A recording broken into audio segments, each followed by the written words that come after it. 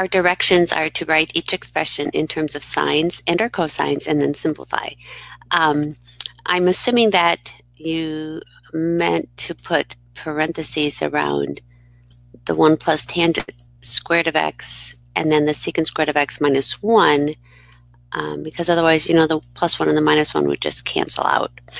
So I wrote it over here as I think you meant it to be. If I'm incorrect, I'm sorry about that. So we have 1 plus tangent squared x in the numerator and secant squared of x minus 1 in the denominator.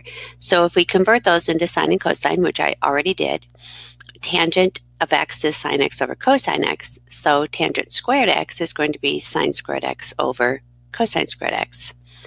And secant of x is the reciprocal of the cosine function. So secant squared x is going to be 1 over cosine squared x. So here we are now in terms of sine and cosine. And we're then asked to simplify. Well, we have a rational expression. We have small fractions inside of a big fraction.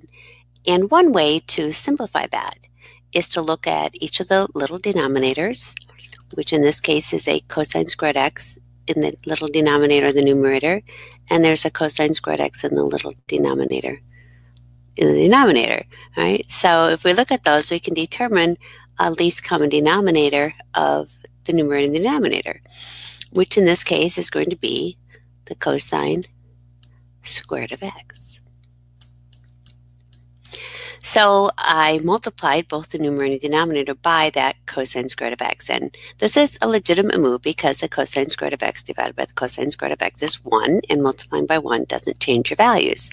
So what's really going to happen here is that the entire first numerator is going to be multiplied by cosine squared x, and the entire first denominator is also going to be multiplied by cosine squared x. So we have a distributive property going on. So if we multiply that through distributing, 1 times cosine squared x is cosine squared x. This should be squared x, sorry about that. And plus, let me get rid of that and rewrite that. Cosine squared x, all right. Plus, when we take sine squared x over cosine squared x, when we multiply that by cosine squared x, those cosine squared x's are just going to cancel out. So what we are left with is the sine squared of x. So in essence, we eliminated the fraction in the numerator. Same thing's going to happen in the denominator. If we take 1 over cosine squared x and we multiply it by cosine squared x is cancel, and we get 1. Minus, we're going to take 1 times cosine squared x, which is a cosine squared x. Much nicer. We still have a fraction, but we don't have small fractions within the big fraction. Right? So if we now look at what we have and simplify, the numerator is cosine squared of x plus sine squared of x, which is one of our identities, and that is equal to 1.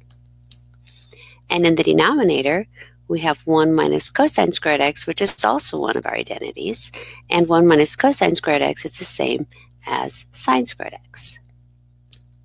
So we have simplified it, and we could leave it here. However, this is a reciprocal function.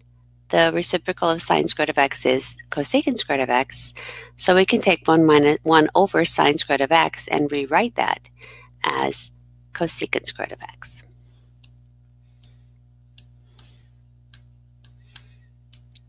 All right, so hopefully this has been helpful for you, and have an awesome day.